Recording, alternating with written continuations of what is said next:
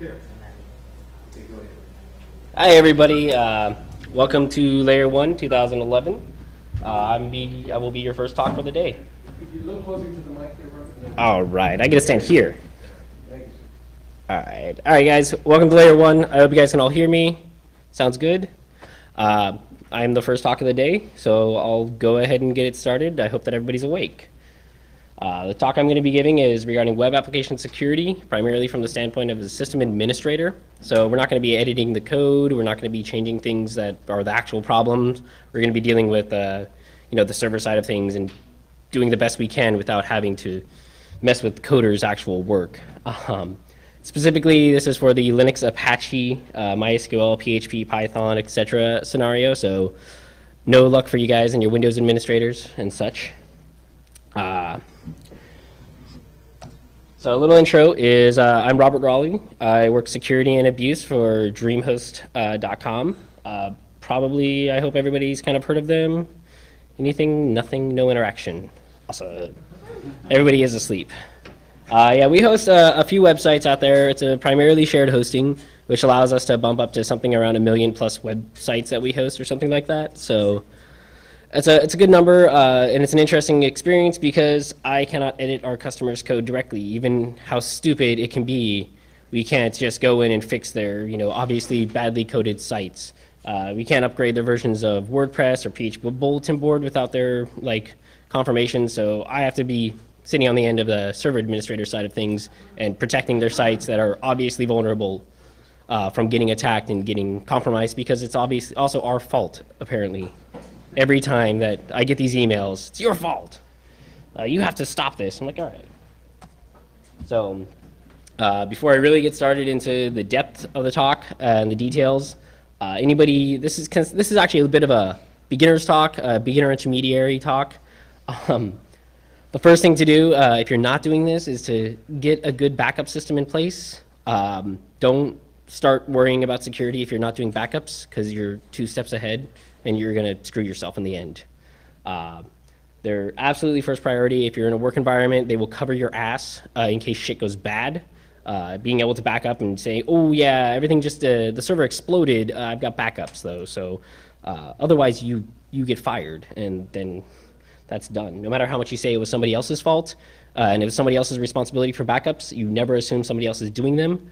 You either get a confirmation and you can see the backups are working and functional, or you do them yourself and make sure that they're working and they're functional. Again, otherwise you will probably not be going to be in a job very much longer.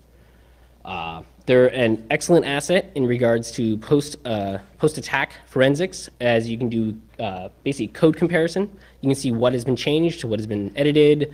You can not only fix the things, you can see exactly what the attackers were doing and why they were doing this. So you can get information about motives and be more prepared against exactly what they're doing. Certainly have multiple backups. Don't trust a backup directory on your server, because like I said, servers can explode. So that would lose everything all in one fell swoop. It's real basic. And it's also good to store your backups on read-only media, like a CDR, things like that. That way the attackers can't mess with your backups as well. Getting to how, there are many different ways to back up your data. And there's a lot of options out there. That's its own talk, its own reasoning, managing like data owners, things like that. It's its own thing. Don't worry about it too much. You can just use rsync, you can use tar, you can just back up data onto a different server, just using SCP, crap like that. It's really easy. But I highly recommend using at least getting version control systems in place on your environment, especially if you have multiple developers or people working in teams. Mostly because you can review to see who's changing what, and you can identify if the code that was changed was due to an attacker's actions or due to malicious employees' actions, or if it was just somebody doing something really dumb and editing things out of the repository. Let's see. As well as the last point there is having a code repository doesn't mean you don't have to keep backups. They should not be considered your backup system. They should just be considered a repository, its own system, and you should also keep your backups of your repository somewhere else in the same way, same fashion, same idea for backups. Just keep it off server, different place, different location, everything like that. All right. So now, actually getting into the talk. Hooray. So this talk will go over 6 basic concepts, really easy. There are 3 different types of attacks, all web-based, so cross-site scripting, SQL injection, insecure code, as well as the defense, presuming that you're a sysadmin. You'll be able to do application-level defense methods using mod security. It's popular Apache module, as well as a network-level defense using Snort as an intrusion detection system, and file tampering detection utilizing iNotify is what this talk's going to cover. I also talk a little bit about Tripwire, but I redid the talk for an open source conference, so I had to choose all free stuff. Any questions so far before I get into the nitty-gritty? None at all. Wait. I gotta go faster? All right. First attack, cross-site scripting. There are 3 basic types of cross-site scripting attacks. There's reflected, stored, and DOM attacks. The reflected attacks are pretty much they're variables that are passed along in the URL. They exist only in the browser for the viewer at the time. And it's a real simple idea. Basically, the information that's in the GET request or the POST request that's the person is being tricked to click on is going to modify something on that page. It's going to do something really unexpected and different. You guys probably have seen something like this on Facebook recently with your friends who are now messaging you about like their new favorite, like, you know, man walks in on like daughter or some weirdness. Stored attacks are slightly different, mostly because the attack injection is stored in the database somewhere. That way, every subsequent view of that page is going to basically have this attack code in it, and it's going to do something malicious or it's going to do something unexpected, and it's going to change the layout of the page, make the browsers work against for whatever the attacker's purpose is. And the third type is DOM attacks, which are a little bit tricky because it's basically they're changing the JavaScript DOM attributes in the browser. And this actually really, I've forgotten exactly how to initiate those attacks, but anybody know? Firebug is, yeah. But it's basically like utilizing JavaScript to change things like that. So it's a little trickier. It's not really well seen. It's not really like widespread, things like that. So it's not too much of a worry in regards to this aspect, but it's a third type. It's just specific to the DOM attributes in the browser. As it says on the bottom, anybody who visits the page or the link will get malicious code injected via the browser, and it will do malicious things, change information on the page, execute JavaScript.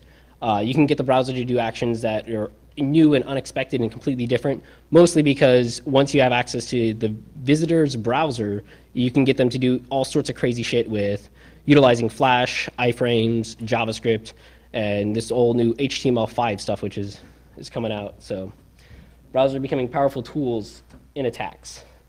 Quick and dirty examples is the basically a comment on, I believe this is a WordPress blog, and this is like WordPress version 2.8 or 2.9. It just allowed you to put a script alert right there in the comments, and every time somebody would visit the page, it would pop up something that says, your cross-site scripting vulnerable. This is pretty much the typical one. Whenever any cross-site scripting is identified and verified in the wild, somebody says, "Oh, look, this is vulnerable." You put in that little script, and everybody who visits the page quickly and easily sees that yes, it is blatantly vulnerable. To get a little bit more tricky on things, you can utilize, like I mentioned, iframes. Any HTML that the browser understands or scripting language like JavaScript that the browser understands, you can get it to execute the code. And like I mentioned previously, if you're really good with JavaScript, if you're really good with tweaking with what browsers are doing, you can get these browsers to do interesting, new, and different things and unexpected things. Like, here's a good example. Here I utilize the JavaScript document.get element by ID and change the settings for one of the objects on the page, which actually changed the posts, what its content was. And I place the value to whatever I please, and boom, the entire post content on this WordPress blog turned into whatever I wanted. If you could do this on, let's say, a news site, you could edit just little small parts of the article, and their database will look the same because it is injected somewhere else in the database, and they're not going to understand why their page, even though it's a news report, is popping up and it's talking about slight differences. When they look at it in the back end, it looks all correct, but on the fore end, it's misinformation. So a quick recap before cross-site scripting is it is limited in its ability. However, that is its primary strength. The majority of developers for the last 5 to 10 years don't really think that this is a threat, don't think it's a problem. Unfortunately, like I mentioned, like misinformation, JavaScript, tricky JavaScript things, you can go really crazy with this. And if I could focus a whole hour just on cross-site scripting, there can be some crazy ass stuff that you could really pull off. The best thing to do if you want to get into cross-site scripting is familiarize yourself with the small differences between persistent, reflected, and DOM cross-site scripting attacks, and study JavaScript intensely, as well as any other scripting language that browsers will be able to understand, because that's where you're going to be able to do crazy-ass things that are unexpected, difficult to track down, and pretty much put an end to everything. So for defenses against this, I'm going to talk about mod security. Before I continue, any questions about cross-site scripting? No. All right. I'm going to assume that I explained it extraordinarily well, with lots of ums and ohs. So now on to the defense, mod security. It's a Apache module, like I mentioned. It will allow you to quickly mitigate and prevent, as well as identify attacks. You will need to be running Apache, and you will need to install mod security as a module in your configuration. It's a real simple, it's supposed to be, and my laser does not work at that distance. All right, so right here, a little blue section, it's pretty much what it looks like in the Apache configuration. It's not complicated to get it loaded in. It's not hard, but you will have to recompile or reconfigure and restart your servers. All you need to do is get some rules. It's a basic fingerprint rule-based module and intrusion detection and prevention system. Here is a list of variables that you get to review in your fingerprint identification. It's a long list. Unfortunately, you guys can take your notes, and I'll be here for like 20 minutes, so you keep writing this down, or you can get the slides. You can also download a large list of predefined or pre-made rules from either gotroot.com or owasp.org. Those are both good sources for getting a basic list of fingerprints to identify attacks and prevent them. However, when you're building out mod security and you're doing this in actual infrastructure, don't just download their stuff and say, oh, I'm done. It's not how that works. You have to constantly be reviewing your rules, identifying new attacks, as well as updating your rule sets. I think Gotroot updates their rules every month, so you can always get more stuff and review the attacks. Also, you have to be smart, because mod security will run on Windows servers as well, because Apache will run on Windows servers. If you're running a Linux server or a Windows server, don't load the rules that are specific for the other operating system. It's just a waste of your memory on your server. All right. Here's a quick rule to stop that cross-site scripting injection attack that I showed you just a minute ago. The sec rule is request file name is the variable name. And so it says basically if you're requesting a WordPress comments post, if it sees that file, look at the chain rule says look at the next rule in this event on the page. And the deny says, well, I'm going to deny it. That's your action. That's what you're going to do. The second rule says args:comment, which is the comment argument. It makes pretty easy sense. If it includes a script or an iframe or something like that, something that's HTML or something that just shouldn't look right, you're going to deny this, and it's going to basically stop the attack in its tracks. Here's a second rule. An overzealous version says any argument, any variables that are passed along via the browser to the site, if they have scripts or iframes, just deny it. It's much simpler, but obviously with every fingerprint rule base set and every intrusion detection system, you're going to have to vary between stopping attacks and allowing users to actually use the site. So you can get really tricky with these things, and you can just say, screw you guys. If you ever do any open brackets or greater than signs or less than signs, like, you're just going to be denied. Unfortunately, you're going to also get a constant flow of people emailing you like, why can't I post on the site? Also uniquely in the environment that I work in, because it's so many websites, even though I could do something similar to this, and it makes perfect sense to me, like, there's no reason anybody's ever going to do this injection of this script or an iframe in a comment form for WordPress. There will still be people that email you saying, why can't I comment, like, with this script? I'm just talking about JavaScript in this page. I'm like, well, because that's bad for security. But you have to find that nice middle grounds where users can actually still use the site, and it's applicably secure for your needs. So back to the earlier rules, those cross-site scripting attacks, the exact same attacks on your browser. When they go to the page and they try to commit a comment that has a script or an iframe in it, they just get a forbidden page. You may notice that it's blatant what's happening here, and the attacker is going to clearly identify, oh crap, they are blocking me with an intrusion detection system. So that means they're going to modify their style of attack. They're going to do different things. They're going to do, I think you've heard this talk before. And you mentioned something that was smart. You do like basically encoding instead of using standard like UTF or ASCII. You just change that to the next type, and it'll get around it. You can do HTML encoding. That'll get around it. And this is the cat and mouse game that you're always going to play in security. That everybody knows. You're going to provide a prevention method, and they're going to provide a new unique type of attack that basically did the same thing in a little different way, and it gets around your fingerprints. And that's why you say always update your rules, always review your logs, see what's going on, and always adapt. So that's the quick little mod security recap here. The pros are it really good at preventing attacks. It is application level, which is a key concept on this, that it will allow you to get into the attack and prevention right there at the application level, which supersedes anything like SSL decryption, anything else. You get a lot of access to variables that are right down at the application level versus trying to decrypt packets and figure things out from there, which I'll get into with Snort in a second. It's more difficult. And it's a very flexible rule set, so you have a large supply of variables to work off of, as well as which allows you to make very dynamic rules, fingerprints, and things like such. It is also extendable with scripting. Anybody here knows Lua by any chance? You guys either don't have right arms or nobody knows Lua. Yeah. What? Limited user account. All right. So yeah, Lua is a basic object-oriented scripting language. If you know any other object-oriented language, you're going to understand Lua pretty quickly, pretty easily. You're going to be able to pick it up. I really like Lua. It's actually coming in pretty strongly in the security community. Nmap scripting uses Lua. I believe Wireshark, I believe, uses Lua. And obviously now mod security uses Lua, and it's really easy scripting language to implement in your pre-existing code, like C code, things like that. So these really powerful tools are becoming more powerful because you can use scripting, and you can start automating notifications, or you can start automating prevention methods. You can do all sorts of crazy shit because, well, now you have a script that has access to everything at the application level, all those variables that I just mentioned in mod security, and you can start doing comprehensive changes to like your firewall rule sets on the fly, things like that.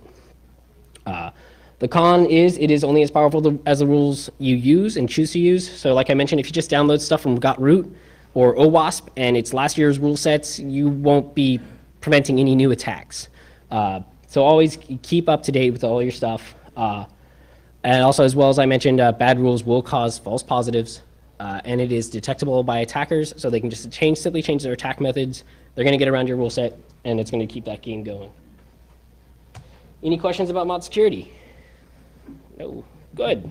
I think I'm good on time. Am I right? Anybody have the time?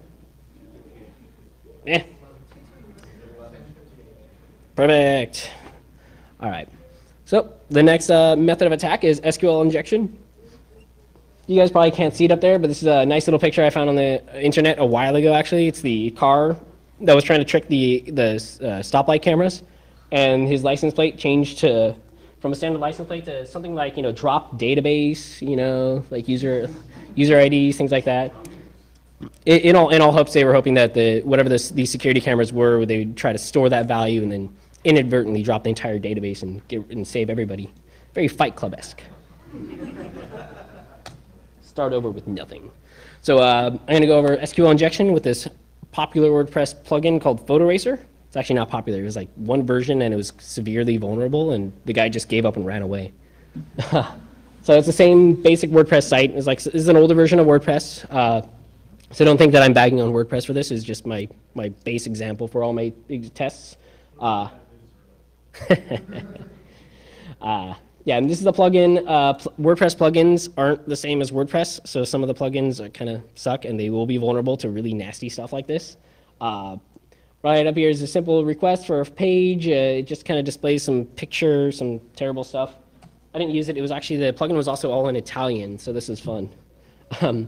you basically prepend some stuff to the select query, or sorry, not the select query, the get request at the end. You throw in some SQL queries right there. You just simply add the union select 0, 1, 2, 3, 4 user login.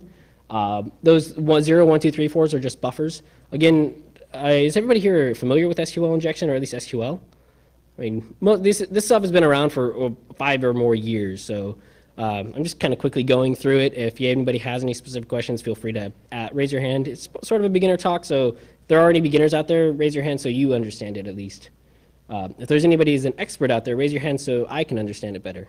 It's a real simple thing. You just simply add your SQL query to the end in the code, which I'm going to get into shortly. Right here, yeah. This is what basically happens. The variable is the variable for image ID is directly copied over from the request ID, which is that long string in the get request.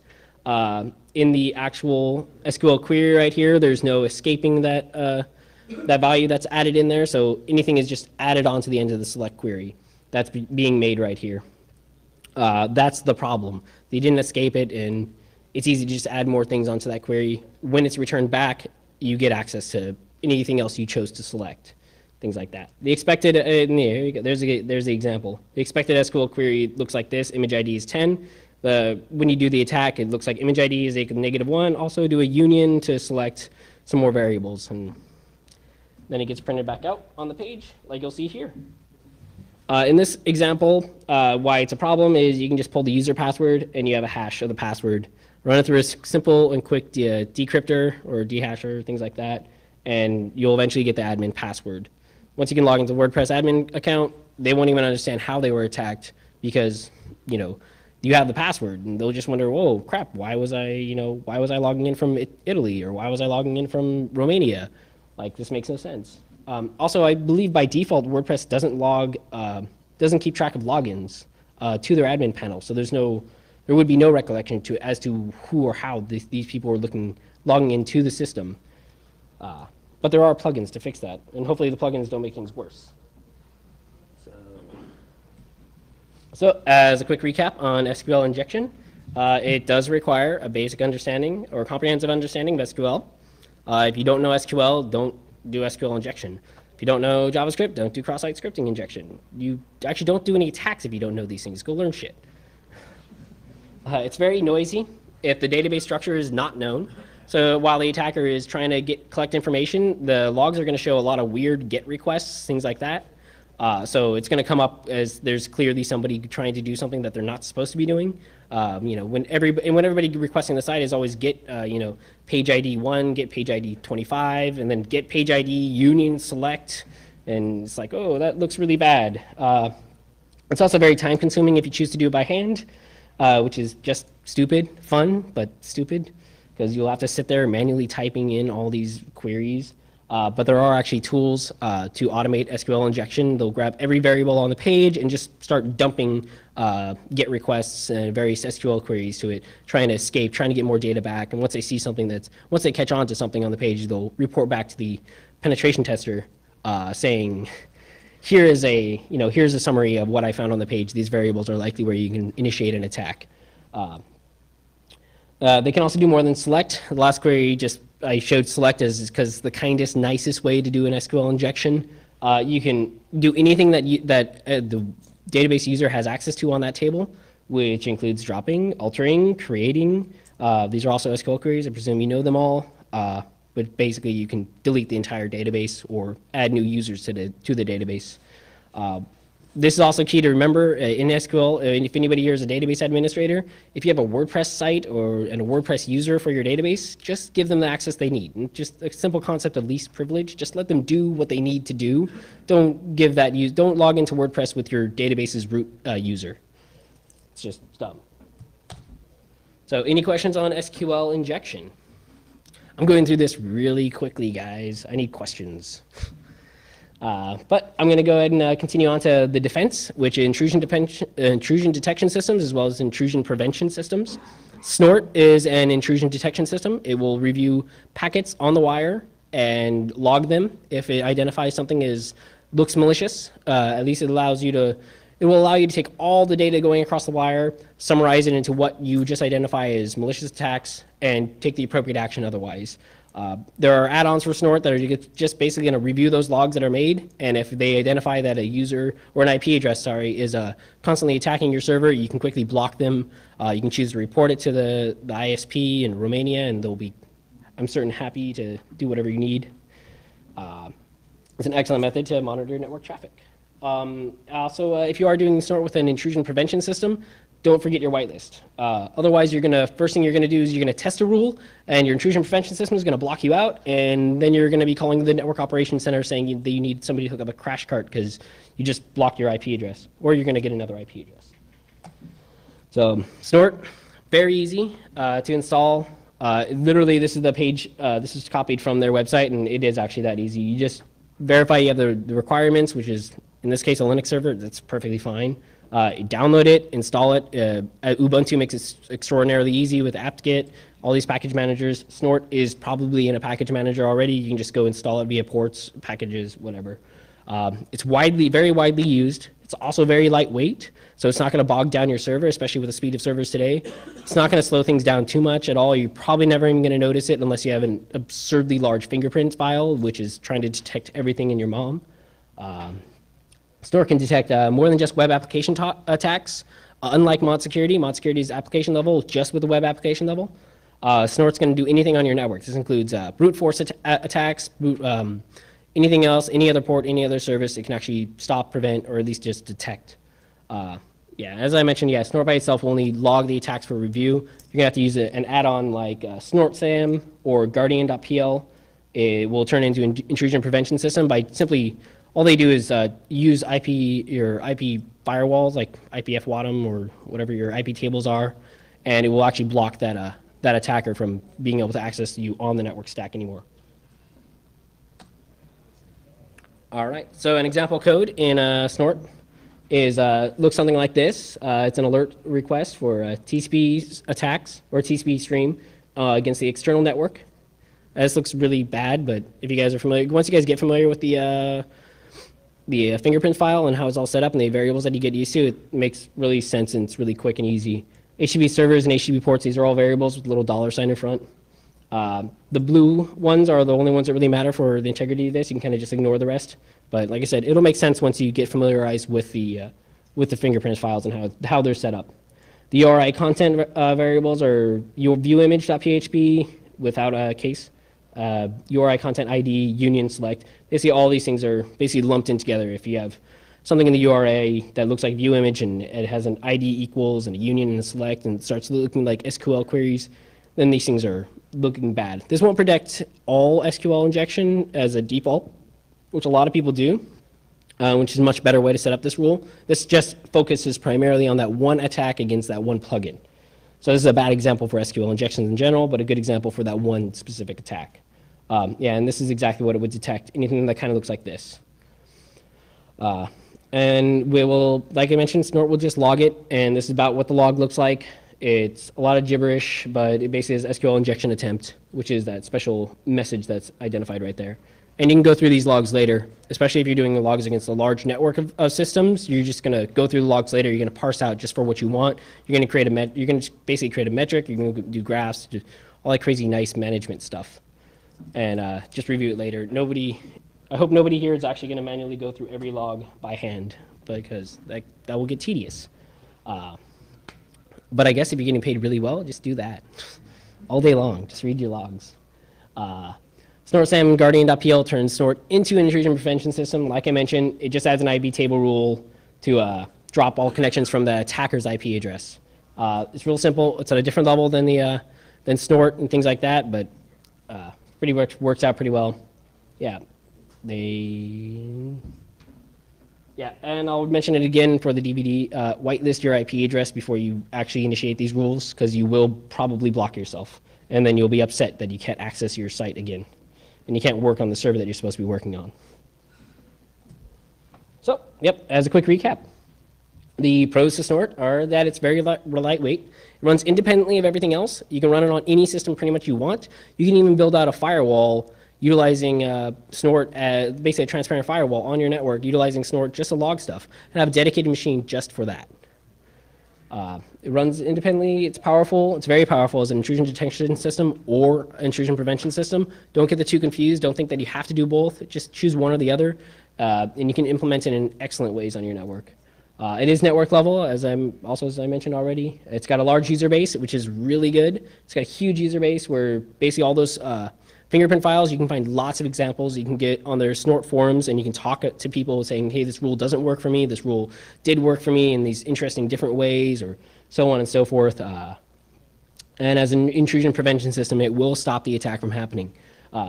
As I mentioned previously with mod security, Snort will follow the same problem, is that the attackers will know that you're stopping their attack from happening. But the key difference is that with Snort is you're actually just block them on the entire network. They can't continue their attack in different ways. They're going to have to wait until they're unblocked or they get a new IP address to continue to attempt to hack or go after your server or your system. The negative is, again, same as mod security. It's only as good as the rules that you set. If you use last year's rules, they're going to be useless for you for any new attacks. It can cause false positives, which does upset people when they get blocked from the server when they're just doing something that they thought was okay. And it can become very daunting and large to customize, which is a good and bad thing because it has a large followers. You can get a lot of fingerprint files. Yeah, have fun reading through 5,000 fingerprints to verify which ones really are necessary for your implementation, which ones are useless. But again, if you're getting paid well, just go through that. Spend all day doing that. It also requires a third-party script to become an intrusion prevention system, which is okay, but not really like what you would presume is how things would be handled. You'd expect it to be all in one good package, but it works. And, any questions on Snort? Yes?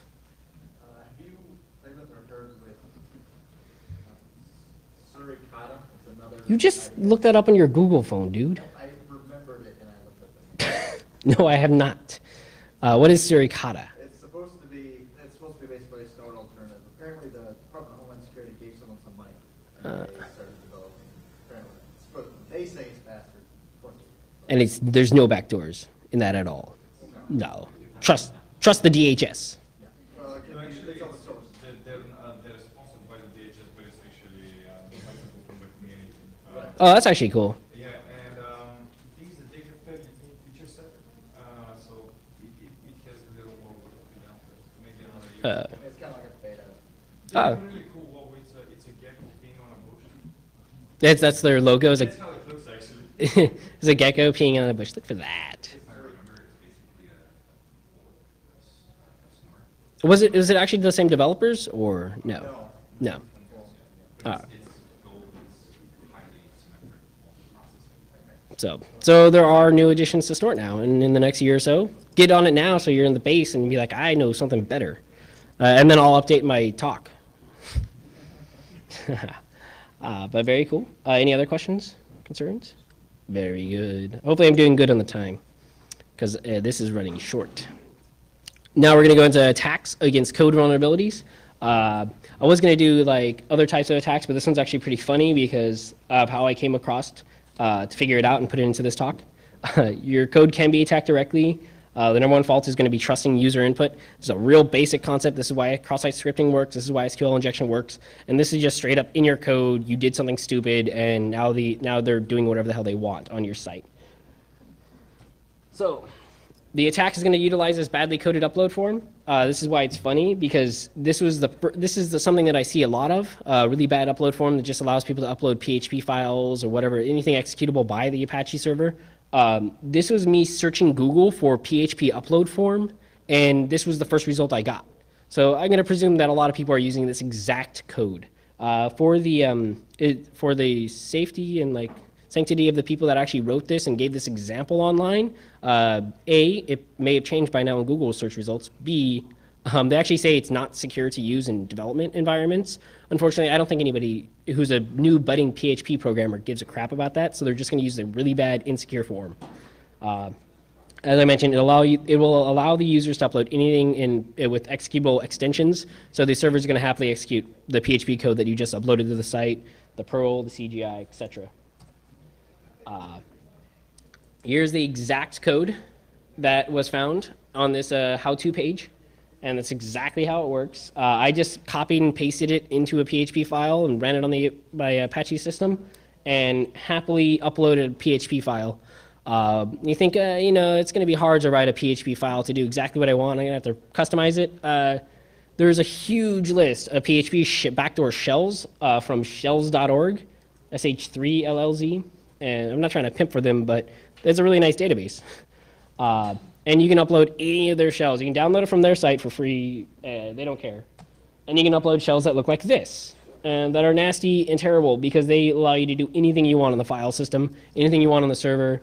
There's the upload page, and there's the shell. It expected some image. It's like, oh, happy, thanks for uploading that image.php. And then this is the actual backdoor shell, which will allow complete access and control of the system that's available there. Any questions about that terribleness? Is it down? Good. You're not even on the internet. sh3llz. Search Google for backdoor shell PHP shells. That's how I found out about that site. Just go search Google. I should actually change that because I don't really want to pimp the site that has like 10,000 backdoor shells directly. It's a good and bad thing all at once. It's a good thing because, well, it's a bad thing because these are obviously easy to use for everybody because they did all the work and provided you one location. It's a good thing for security people because now I can just download all those shells and now I have an identifier so I can track them down, identify them on our servers, and get rid of them really quick. File system monitoring. All right, I'll go ahead and continue now. File monitoring, I'm going to utilize iNotify. Like I mentioned, I changed this talk a little bit for a security conference, or for Scale, which is an open source security, or open source. So Southern California Linux Expo is exactly what it is. Their focus is all open source stuff. So I used to do about Tripwire, which is actually a really good utility as well. It's been around for a long time, but it does exactly what it needs to do, in my opinion. It takes an image of what your file system is supposed to look like and compares your files every day or every so often and tells you when things are changing. Doing this is key. Unfortunately, doing this is also very resource intensive. It's hard to find a way to be able to constantly monitor all your files without causing like a performance reduction. iNotify does a good job of this because it's in the kernel. And so basically it'll create a hook for anytime any changes are made to the file system, any calls are made in the kernel system, and then it will report this back out to you saying, oh, these files are being changed. So I'll go ahead and continue. Now iNotify and you, I don't know how to spell, so I lost that. It was a kernel module. It was released in 2.6.13, which is a while ago. It's been around for a while. It improved upon dnotify if anybody's really old and says, oh, there's another tool. iNotify is just the kernel module. You're going to have to utilize scripts on top of it in order to do what you need to do, such as reporting, file system monitoring, so on and so forth. Those tools are provided in the iNotify tools set, which is probably what you want to look for on Ubuntu or Red Hat or whatever. This is also Linux specific. If you're on a BSD box, you're going to have to use, I think it was FSQ. But it does a very similar action, but in slightly different ways because this is kernel specific. The iNotify tools will include things like iNcron, iWatch, and pynotify. Those are scripts that utilize iNotify to be able to do the things that iNotify is built to do.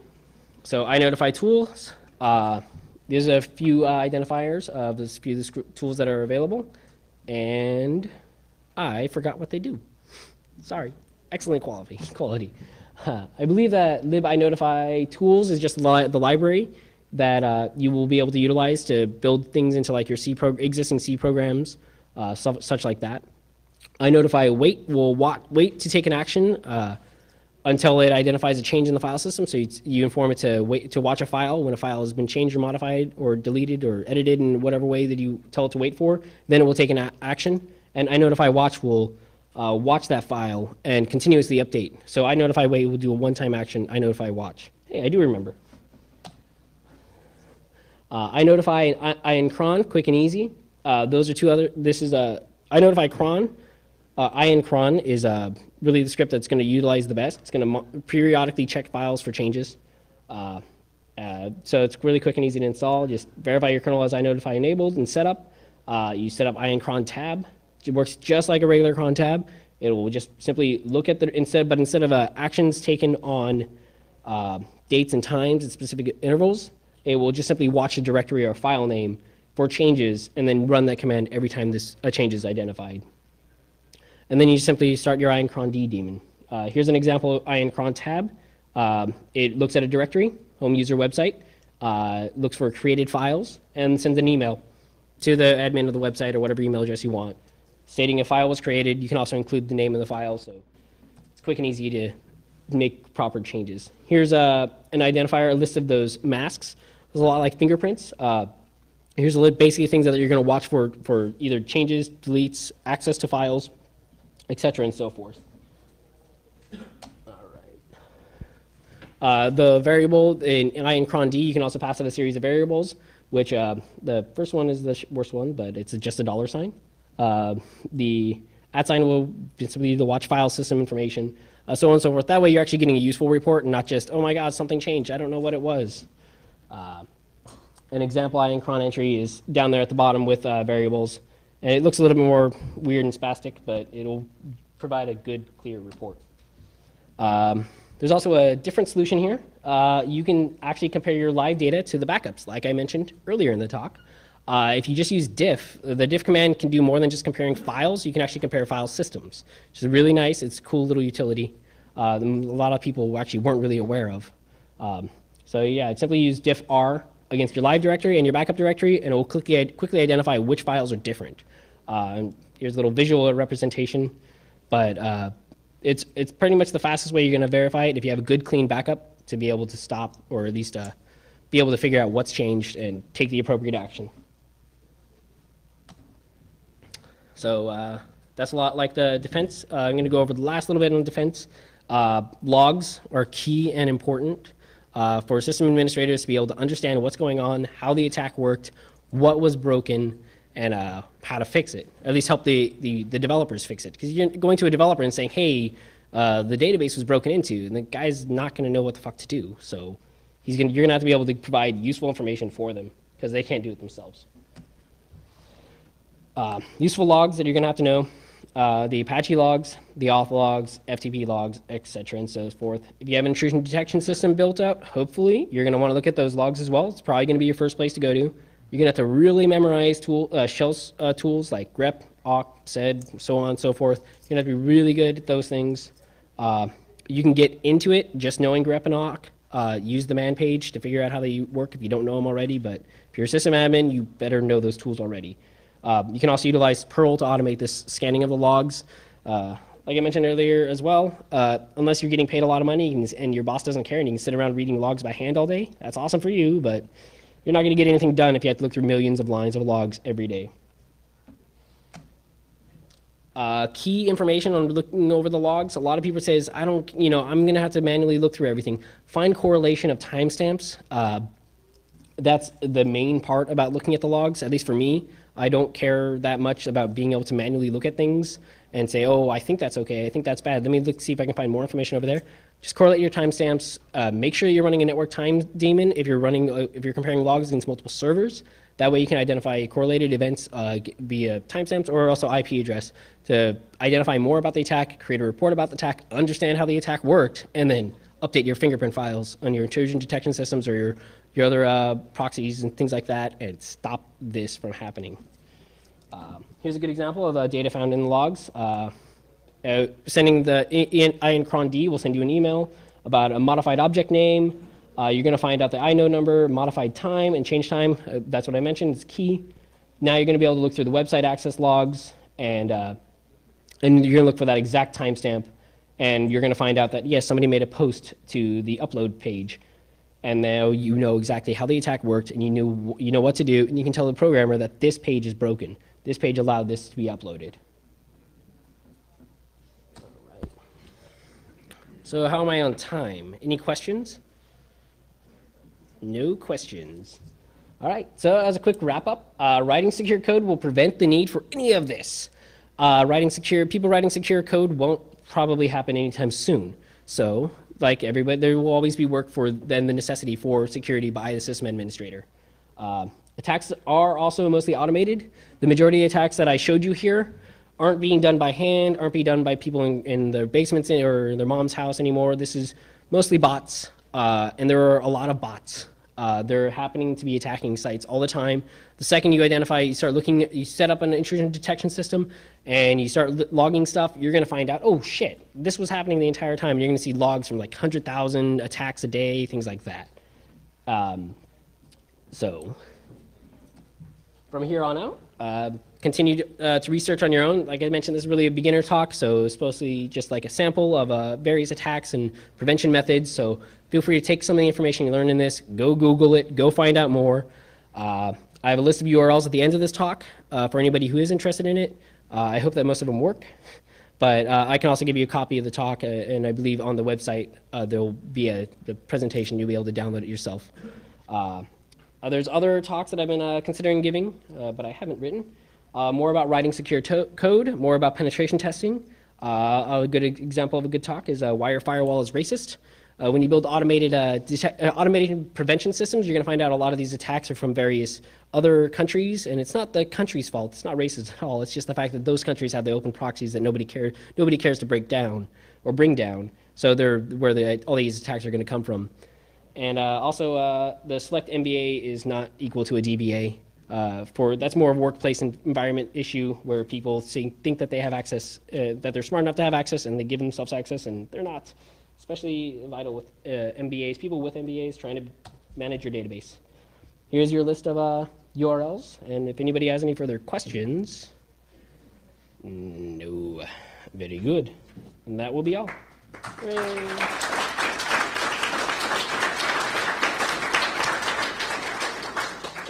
Contact information on the screen? Nope. Yourself personally, or? Nope. You can email me at work, abuse@dreamhost. Don't email me.